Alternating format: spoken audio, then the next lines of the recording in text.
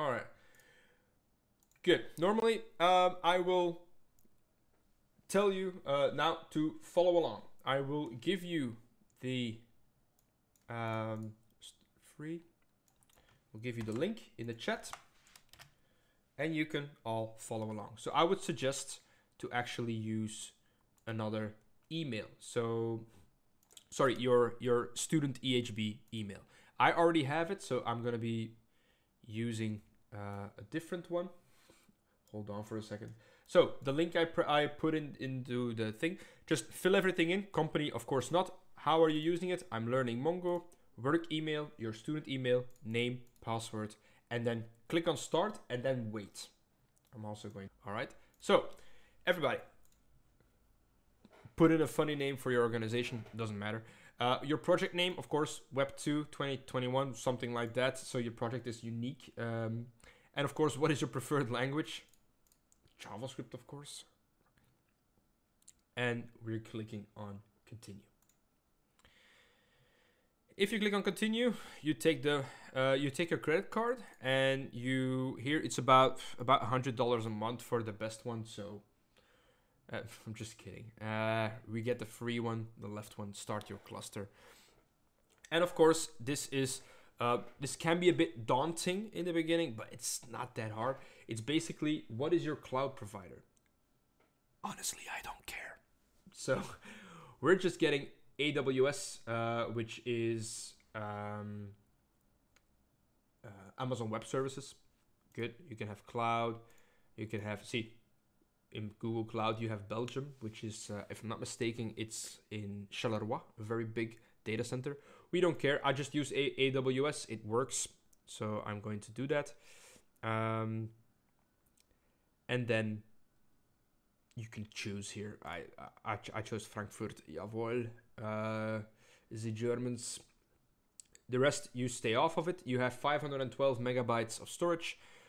And that's all you need. Create your cluster. And then you should be done. And this is something, no, it's being created. This is something very cool. It has like connect to Atlas getting started guide on the left. And basically we're gonna do that. You're gonna do that. I'm gonna keep this account for now for the next session. Otherwise I have to create another email for that. So I'm just going to show you everything, because if you click on here, that's also cool. If you click on here, it will actually give you pointers on where to click and what to do. So I know it by now. So we're going to database access, and we need to create a user that will have access to our database. Now, of course, I'm going to add a new one here. You're not going to have any, so you're going to have a big button in the middle. Add new database user. You're going to take a name and a password. Now, in the beginning, just for this demo, do the same, either admin or root, just for demo's sake. Then my code will work for you as well. So I'm gonna take admin. Whoa. Read and write to any database, good enough for me. Add user. You can go snoop in the settings later. All right, now you have a user. Perfect. The second thing you need to do is go to network access. Let's delete everything. It's gonna look like this. Add an IP address. So click on the green button. My apologies.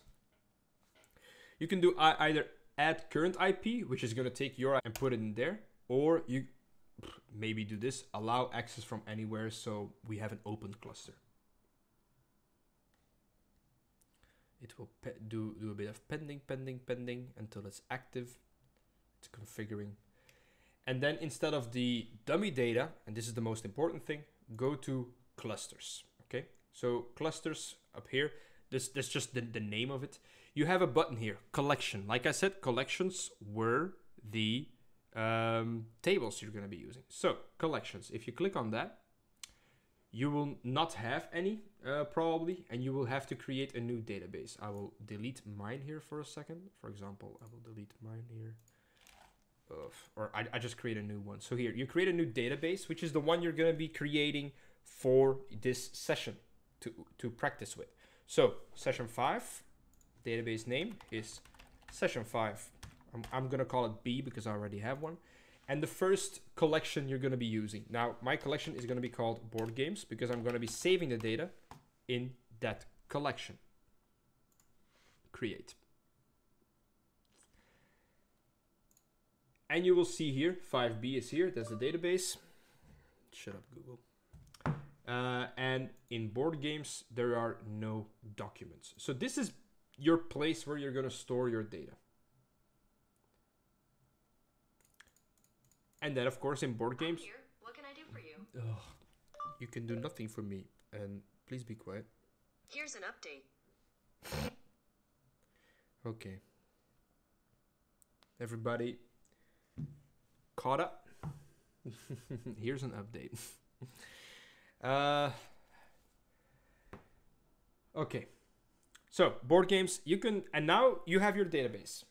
Now you have your database and you can insert documents. So I'm in the database, insert document, and you will see that it will automatically place an ID.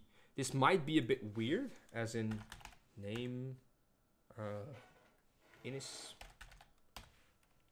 for example, enter. This is a bit weird to enter, but if you click on this button, the left one, you notice that this is just JSON. Like I said, name, genre. I'm just gonna add something. Strategy. All right. Insert. And this is just a document. Now I have an example already. I added the board games manually.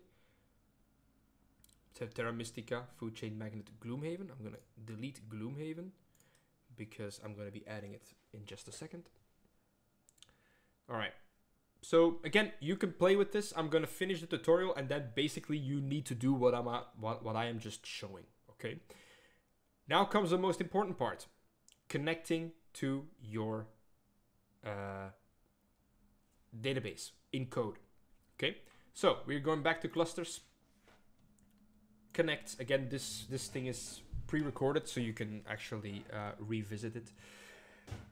Pre-recorded. What am I saying? I am live. Don't worry. This is recorded, so you can watch it later. Connect to your application. It will let you choose which driver. So which code are you using? For example, if you use C++, then you have different code, of course. But of course, we are going to be using Node.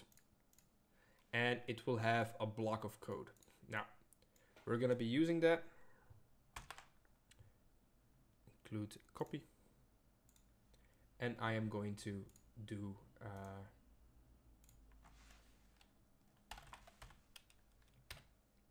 small demo. Of course, in here, now it's not like, focus a bit on what I'm saying right now so you can test it out later yourself. That's the most important thing right now.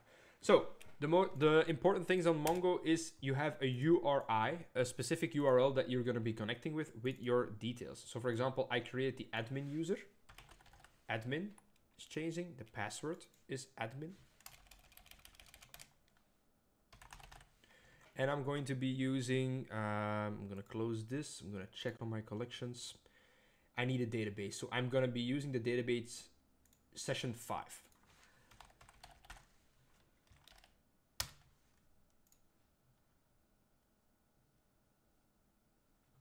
Just cleaning it up a bit.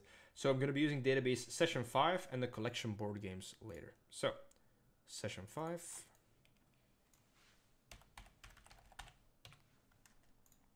It's going to call. It's going to try and connect. It's going to connect to the database.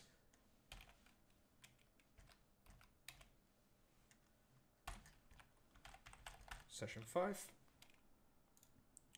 And the collection board games. This will not have really like, this will not really work, or well, it will work, but it won't do anything. We will, of course, do a full demo at the end. Now, of course, I'm doing a Mongo demo. As you can see here, Mongo, it requires an NPM project, which I have already created. So it has the dependency MongoDB. So what I did was npm install MongoDB. It will download the package. And then in the node modules, we have MongoDB with all the rest of them. Okay.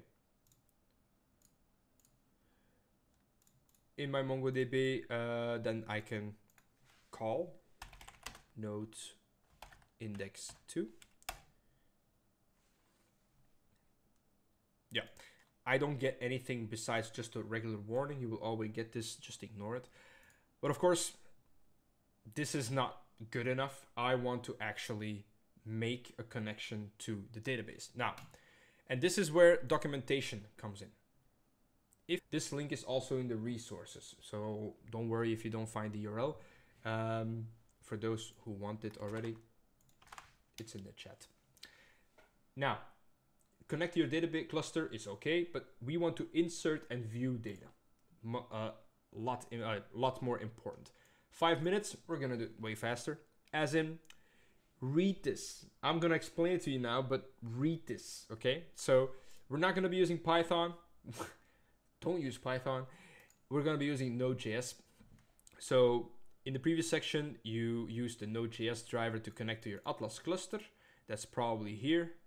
It's a step-by-step instruction to install MongoDB, open the connection, connect your application, select Node.js, copy, dummy code, and run it. So go by it step by step and read it. If it doesn't work, you're not understanding it correctly. So read it again, see if you understand what it's supposed to do, and try again.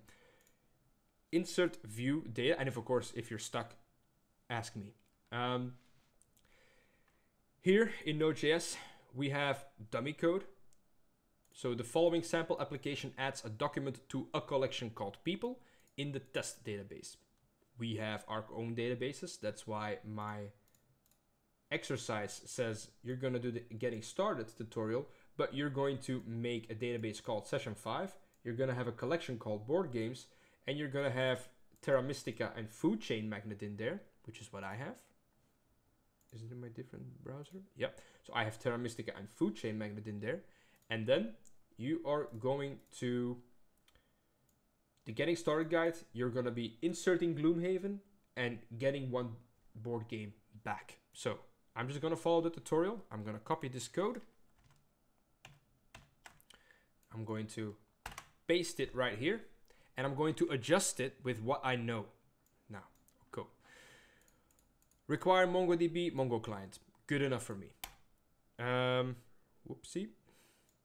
Then, replace the following with your Atlas connection string. So, of course, this string is the one that is unique to your thing. So, we are going back to our cloud.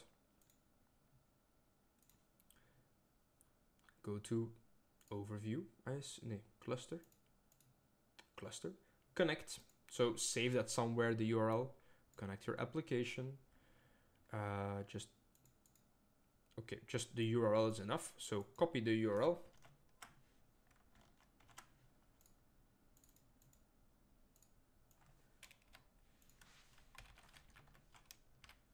It's a bit shorter as well. And then replace the username with the actual username. So I'm going to be using root.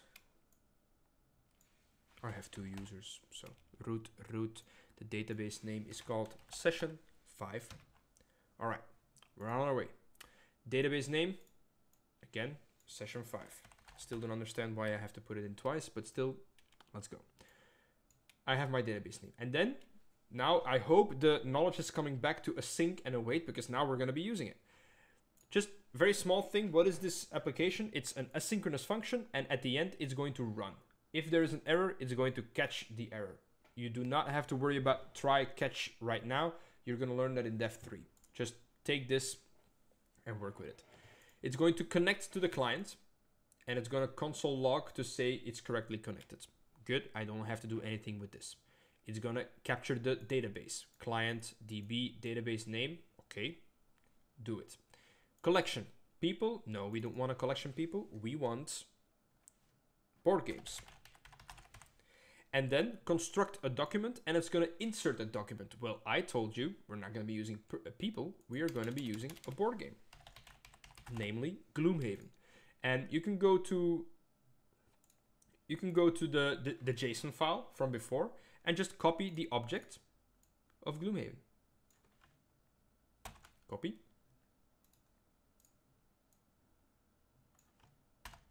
Paste. Of course, it's an object, it's not a JSON file, so we have to remove the brackets. This is all strings, perfect. Okay, now we have a valid object. This is just a JavaScript object, board game document. Okay, again, we're a step closer. Insert a single document, wait for the promise so we can read it back. Okay, perfect. Insert one. So apparently a connection has a feature, a function called insert one, and it's inserting a person document. No, it's inserting my board game document. So that's this one. We're awaiting, so the code is going to wait here, and then find one document. The find one function will get the first board game it will see, or the first document it will see, and return it into my doc. And then we're going to log it into the console. Let's test it out.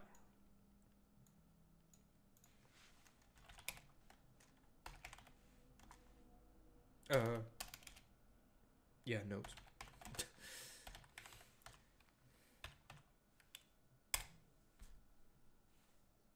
So, connected correctly to the server, perfect. And I get back the Terra Mystica one, which is the first element. Now, of course, that's this here. We only print one thing to the console, which is this one. So it was correctly in getting the data from my server, perfect. It's also immediately an object, as you can see by the colors. So you can immediately start working with that. If you do dot name, you can get the data for the name. But of course, we want to test if we insert our document. So we go to our cluster, collections, and of course, board games. It's going to load the documents. Et voila, we have Gloomhaven in the pocket. And that's a very small demo of what you need to be able to achieve for the basic MongoDB exercise. That's just afterwards, you're only going to be working with MongoDB for your course project. So you're going to be learning how to insert data, read data, update data, and delete. And this is just using the documentation mostly.